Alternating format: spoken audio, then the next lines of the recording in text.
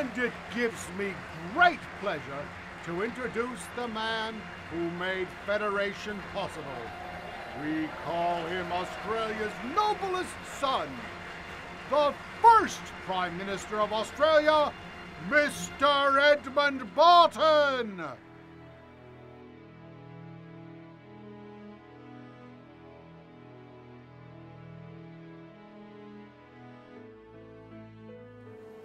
I am sorry for your loss.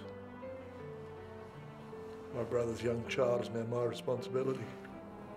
If you were leader of the country, What would you do? I've read your proposal, Edmund. Labor will destroy us at the next election if you allow for these unnecessary expenditures.